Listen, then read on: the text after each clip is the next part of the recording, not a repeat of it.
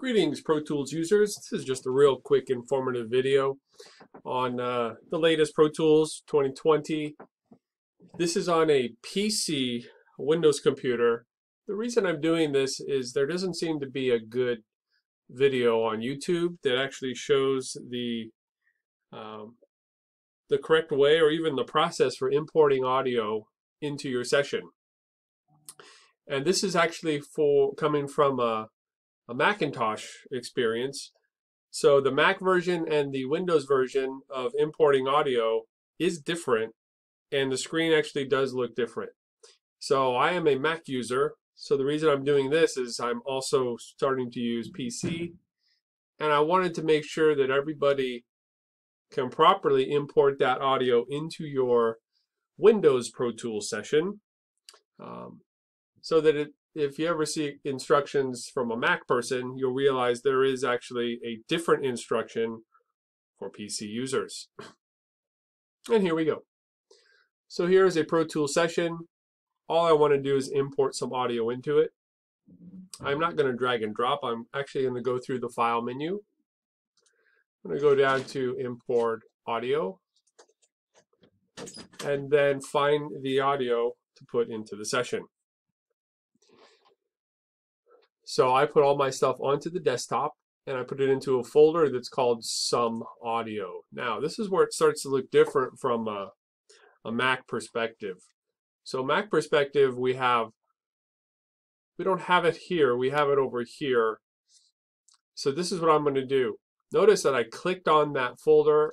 We have to double click on that folder. It will reveal all of the audio. I'm going to click once, hold Shift key, click on the bottom. Now I'm ready to import all of these into my session. Now notice they are highlighted, and now I have these options here. Now on a Mac, those options are way over here.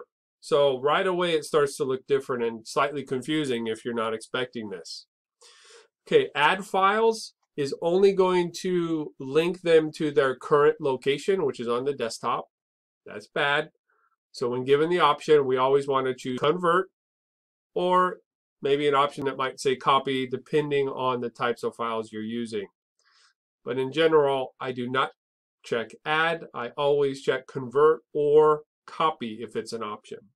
This will regenerate those audio files and put them into a brand new folder, which is housed inside of your session folder, which is what you want. I'm going to click convert files. I'll see all of those clips now show up over here on the right hand side. I don't have to do any of this, nothing. Also convert, because my current session is at 48,000 and all of these audio files were made at 44.1. So that's why I need to convert these in order to make them work. Again, if you click add, it's only going to put a link to those files. But anyhow, so I'm going to click done. Okay, now this is also the biggest change is on a Mac, usually lower right hand corner, we just click open and then we're done. On the PC, you actually have to come over here to the left hand corner. Okay, so again, it says, what folder do you want to use? This one is going right into my desktop, right into the session, which is called Untitled. Very creative session, I know, Untitled session. Inside that session folder is the audio files folder. So I'm going to click Use Current Folder.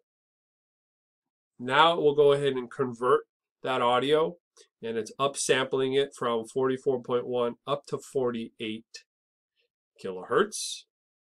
Give this a minute or two. Okay, and 5, 4, 3, 2,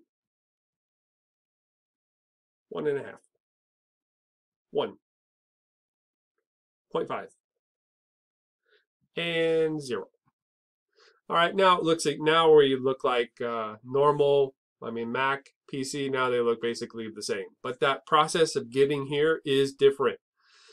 So just keep that in mind if you are coming from PC, expecting to see certain things, or if you are used to Mac and you're trying to use PC, notice it is different. I know in some of my classes I'll give instructions from a Mac perspective and just assume that they will transfer to PC, but in this case, I did want to make sure that you saw that difference. All right, well at this point you can click New Track or Clip List. If I click on Clip List, it is not going to create new tracks. It's going to put them into the Clips column, which is on the right-hand side, which is currently out of view.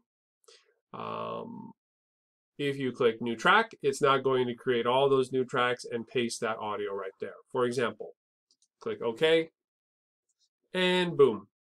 Also, one other pet peeve of mine, notice when I've imported that audio into New Tracks, all of those tracks are by default selected. So if I go to do something like delete track, for example, they will all delete, and that is not undoable. So another thing I always like to do is go ahead and just unselect all of these tracks. All right. Let's see if I can find I don't think I find unselect here, but I can do this.